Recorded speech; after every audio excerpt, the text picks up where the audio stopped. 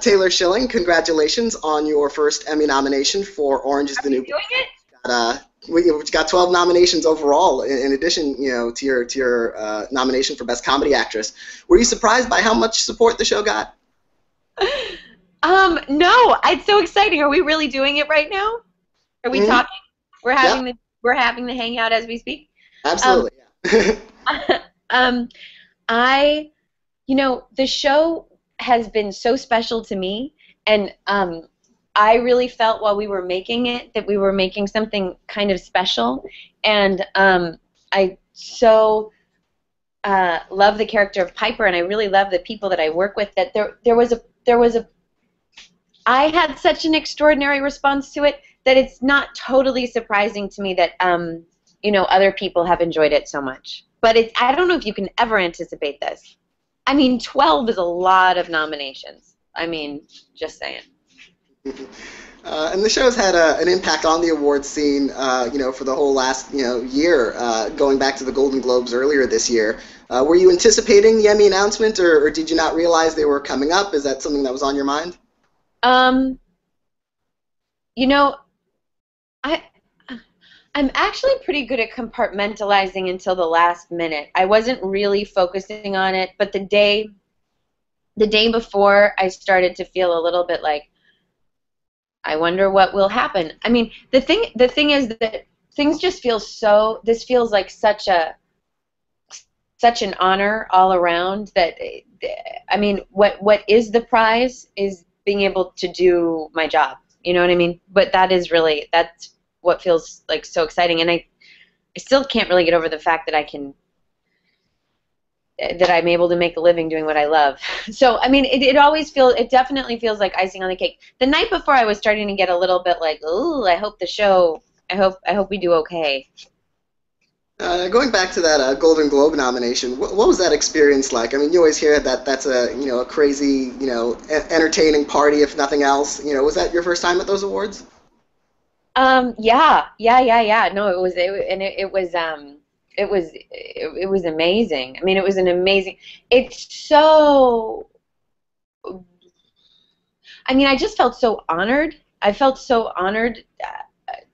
It meant so much to me to be seen in that way. It really is about the work and feeling sort of plugged in and creative in my work. And it just feels really nice to be recognized. And I really was experiencing that at the Globes. But also, it just was so incredible to be in the same room with all those people that I look up to so much. I mean, I could almost throw my napkin and hit Meryl Streep. Were, Not were really. I would never throw all anything at the Meryl people Streep. Ever. Nothing. close to all the movie people? I mean, I hear always, how the the lowly TV folks are segregated in the back of the room. Yeah, I guess that was actually truly happening. Actually, I think that actually did happen. Well, we were like on a ring.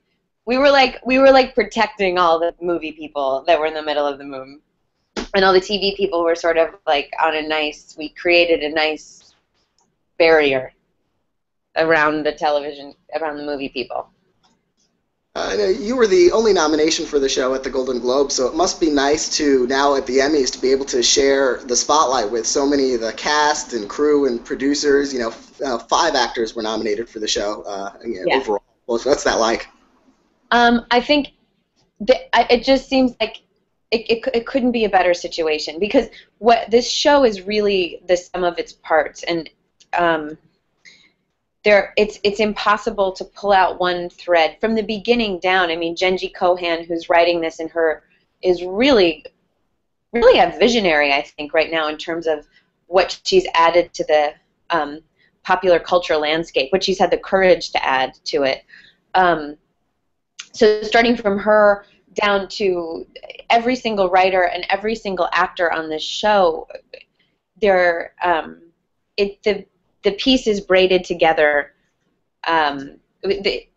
It wouldn't work without every single person. So I think it's really important that so many different aspects of the show have been recognized, and it feels appropriate.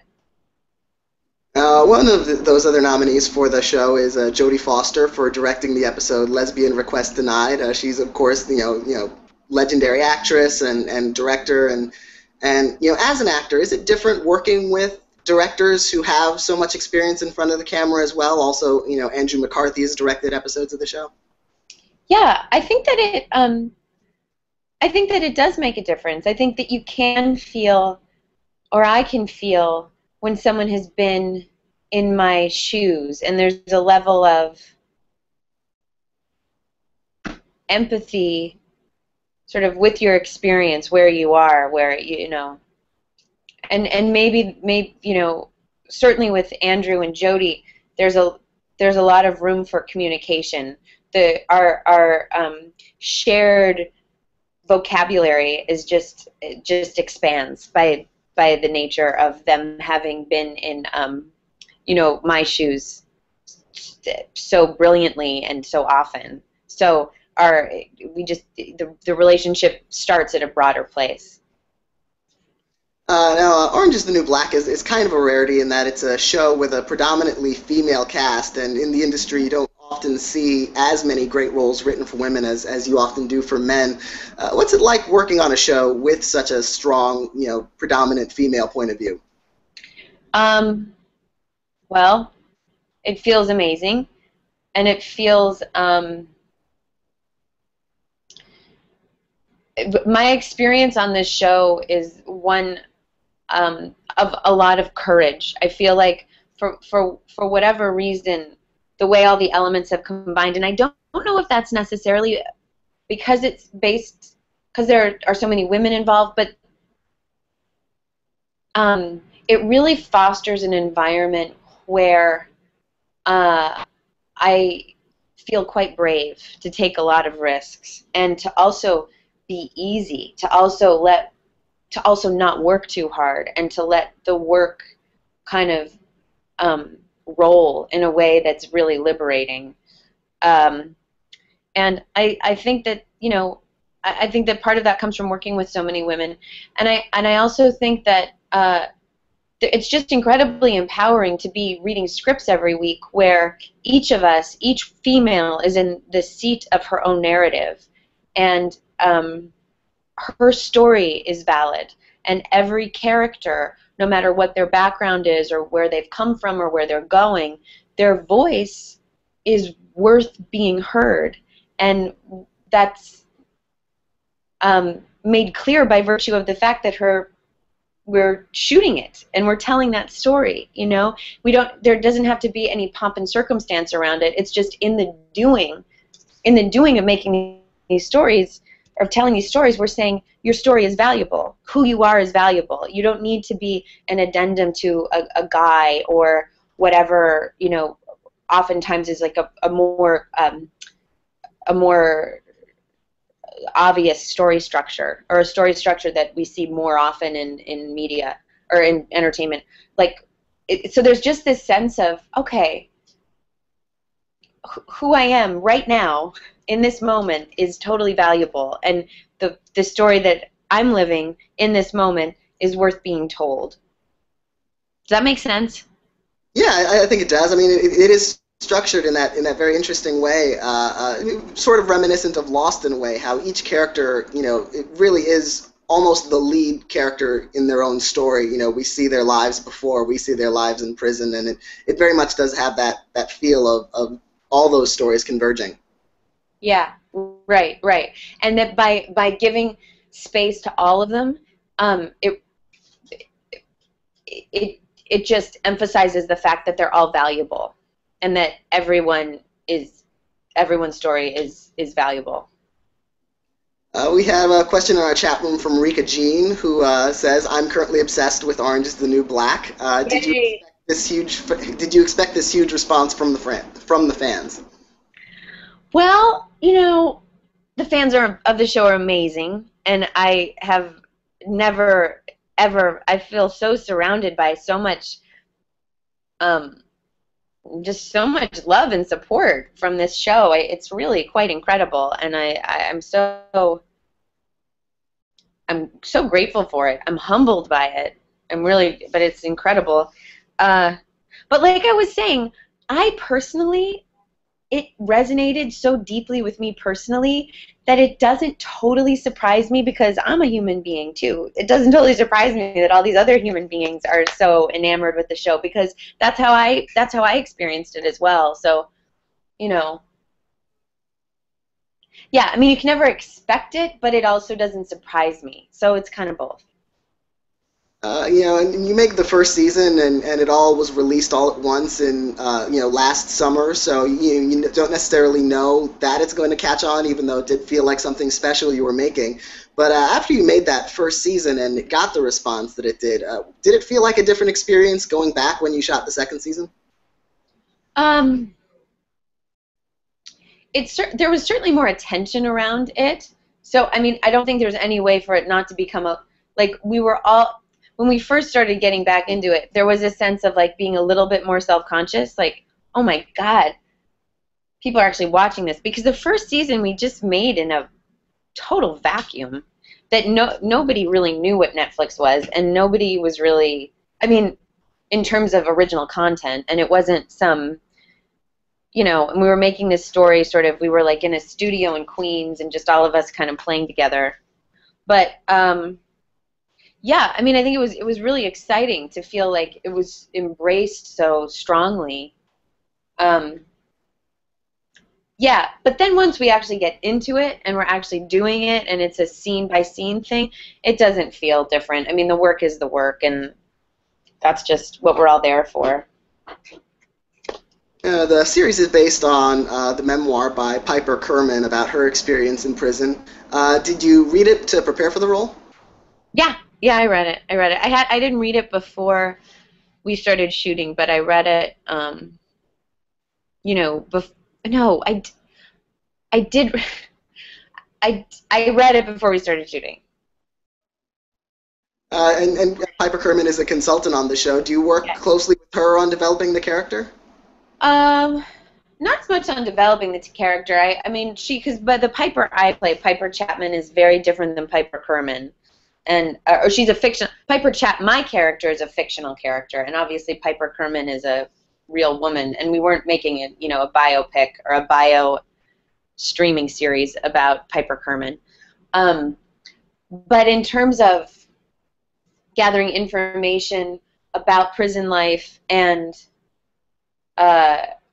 visiting prisons and getting involved with the Women's Prison Association, which has been really valuable to me. That certainly has been Piper. Piper has led me to those things. In what ways would you say your character and the real Piper Kerman, what ways do they differ? Well,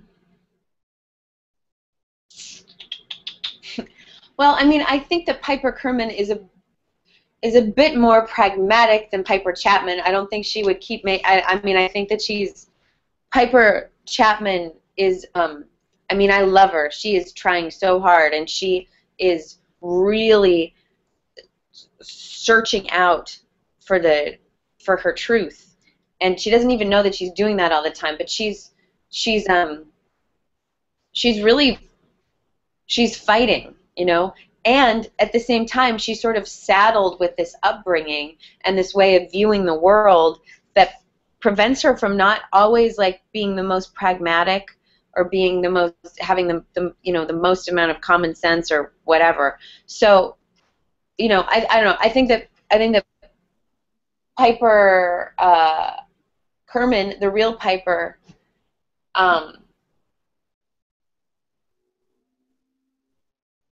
probably is more pragmatic. She probably might not take her quite as long. So she would probably keep to herself a little bit more. Piper's taking her journey very external, and I think Piper Kerman is, she's a smart cookie.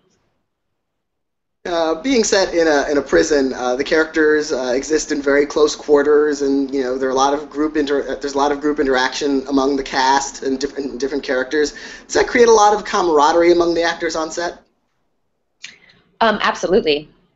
I mean, I don't know. I think there are a couple of things that have created our cast. I've never experienced anything like our cast in my life so far, and I'm so grateful for it.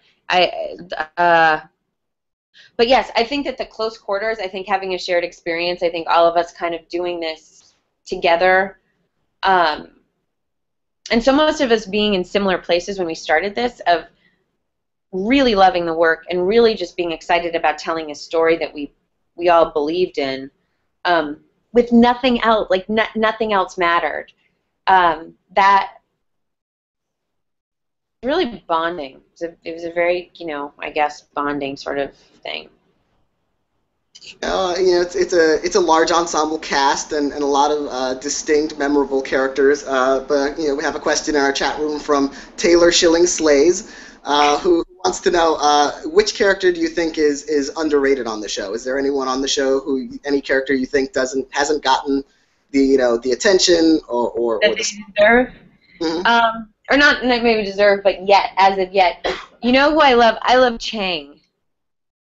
I love the character of Chang, and I would love to see her explored more. I think she's phenomenal. Laurie Chin is just a brilliant comedian and actress, and I think that character, I can't get enough. Every time I see her on screen, I'm like, more.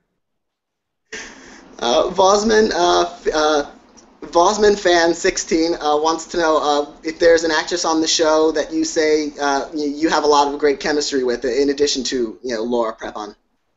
I don't know. That's really like choosing. I don't know. That's like trying to choose a child. I feel like every time I'm playing with someone, I feel like this is it. I want to follow you down to. I'll follow you anywhere. This is it. So and that's such a pleasure that there's that feeling gets ignited through so many of my castmates. Are there any actors on the show? It's such a big ensemble cast. Everyone has their own stories. And anyone in the cast who Piper hasn't had a chance to interact with as much yet, who you'd like to do more scenes with? Man, I think there are a lot of people she hasn't really interacted that much with yet. I mean, Piper hasn't spent a lot of time with the Latinas yet. She hasn't. There's actually a lot of people that Piper hasn't spent a lot of time with. I feel like Piper's just now really finding her feet in the prison community. Well, that's not true. In the newspaper she did. So I don't know. Maybe she has, but there's room for in the newspaper. I mean, she did get to spend time with Flocka and Dayanara. It's a good question. Now, for Emmy consideration for Best Comedy Actress, you had to submit a sample episode of your best work to a panel of judges, and you submitted the episode "The Chickening," where Piper becomes fixated on a chicken she sees in the prison yard. Yeah. How did you settle on that episode? Oh my God. Well, I don't know. That was not particularly easy, and I have to say that because I'm not necessarily, like, I don't know. It's hard for me to judge my own work. So I left that in the hands of other people who maybe were more objective than I could be. So that's how the chickening came into being. As my the show isn't easy to categorize. You were nominated for drama at the Golden Globes, and now it's up for comedy at the Emmys, and it definitely has elements of both. While you're filming it, does it feel like the show is more one or the other, or do you not really think about that distinction? I don't think about it when we're shooting, but I have to say, it doesn't feel like one or the other. It doesn't feel like. There are moments when it feels very much like we're shooting a comedy, and there are moments where, it feels like the opposite of whatever a comedy is. So I don't know, but I do think stuff that feels the most authentic to me lives in the gray area. That there's a flip side to every experience, and in the midst. Tragedy is the most absurd slapstick humor, and vice versa. So I mean, that's what I think is so genius about the balance that's struck in this show that is totally the writers. Megan P. in our chat room wants to know if you won the Emmy, how would you celebrate? Um, I would probably um, uh, dance with my cast somewhere. I don't know what I would do. I don't know. I would be really happy. I would, but I don't know. I don't know. That remains to be seen. Be exciting. Another chatter, OITNB Vosman, wants to know, Taylor, do you support Team Larry or Team Alex? Oof. I support wherever the writers are taking Piper. Ay, ay, ay. I think Piper doesn't know the answer to that question, you know what I mean? So it's hard for me to know either. We have another user in our chat room, Gay for Schilling, who wants to know what has been one of your favorite scenes to shoot on the show and why? Um, Gay for Chapman. Well, my favorite scene, I think probably, hi, I think probably my favorite scene is, gosh, there have been some just like group scenes that have been so fun to shoot just because everybody is, it's so fun to have everybody together. So, I don't know, there have just been some scenes in the cafeteria that have been really fun to shoot. And there have been some scenes this year which I can't, I guess, talk about. It's funny, it's hard for me to think back to the last two seasons because my head is so much in the season that we're shooting now, so I can think of scenes from this season that are fun. But yeah, I would just say, you know, anytime a bunch of us are together, they're usually pretty fun. That said, what is the most attractive to me about this character and what has been the most fun is the range of scenes I've been able to shoot, that there are so many different parts of her that I get to explore. Yeah, that's pretty fun. Well, I want to wish you the best of luck at the Emmys and with the upcoming third season, and the second season is available to stream right now, and continued success for the show. Thank you so much. It was a pleasure chatting with you. It was a pleasure Google chatting hangouting with you. Have a great day. You too. Bye.